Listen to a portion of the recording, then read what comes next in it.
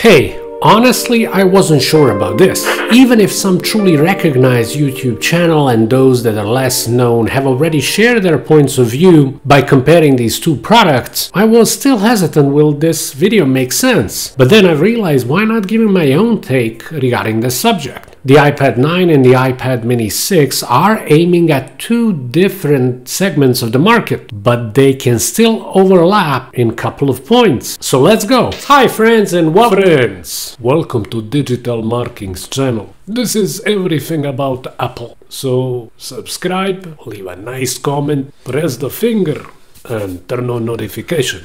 Yeah! What are you doing?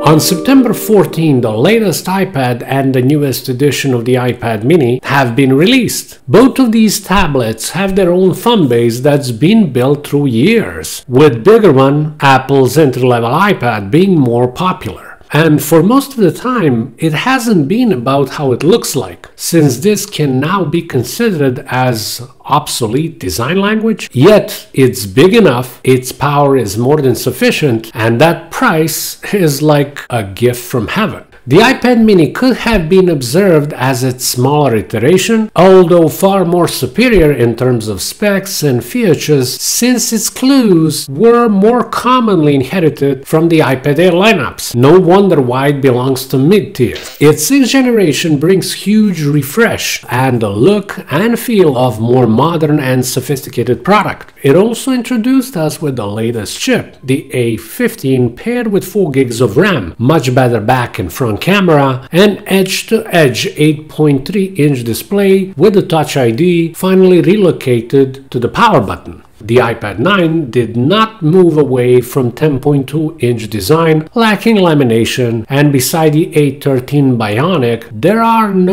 some significant improvements at all. It may share only front-facing ultra-wide camera with the iPad mini, but in every other way it falls short. No need to mention that the iPad mini 6 now relies on USB-C, while a regular iPad is the last iPad that utilizes Lightning connector. Blackbeard hosting. Simple, easy-to-use website installer, 24/7 customer support, real people, and more, hosted on fast, reliable, and secure servers. Check it out. 1 month free trial, no credit card needed. With Digital Marking's code, you get 5% off. Blackbeard hosting. Hosting as it should be. So in terms of power, you will get more with the iPad mini, that's for sure. The question is, how much would that mean to you? If you want more, and if you're a gamer or you would want to get some photo editing and maybe video before you get your hands on something like Pro or switch to Mac, the iPad mini is definitely a go. The A15 is up to 40% faster than the A13, yet the question is, will you feel that during day-to-day use? With that said, majority of users would not go as far to use resource-hungry apps for most of the time. Therefore, majority of average consumers should still be leaning toward the regular iPad. From visual perspective, there's nothing to complain when you look at the newest iPad mini, and frankly, it wouldn't surprise me if many users, those that are willing to invest a little more money into their iPad, could gladly jump in the mini wagon.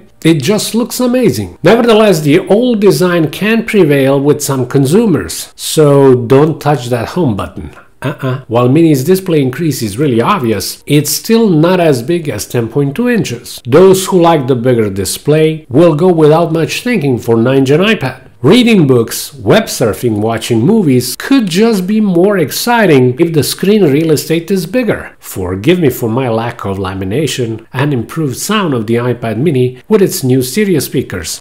There is also a confusing part. Pros and enthusiasts could use USB-C port in order to connect to external devices. Even camera on the back is not as bad, and with a good lighting, it will be okay. But then there is no smart connector for Apple's Smart Keyboard Folio, since there is none for its size. You do have to rely on third-party manufacturers. If some of you would want an iPad to be your desktop laptop replacer with everything made by Apple, you could just go with a standard iPad. Not only that the size plays the major difference, but the presence of the headphone jack as well. Both of these iPads can easily connect a wireless printer and any other useful devices. Some could be more happy with faster and improved Bluetooth technology of the smaller model. I'm just saying. Apple Pencil 1 iPad versus Pencil 2 iPad mini will not make much of a difference on 60Hz refresh rate, so let's not talk about it. Same thing with storage, since both of these babies are available in 64 gigs and 256 gigs storage variants. The iPad mini is pricier, but not as much comparable to what it offers. But the standard iPad is still the king on the hill price-wise. With 64 gigs base model for $329, nothing comes close. So which side are you on? Please answer below. Make sure you subscribe, hit the thumbs up and turn on notifications. Thank you so much for watching this Digitalna channel. My name is Marko. Talk to you soon. Have an excellent day. Bye.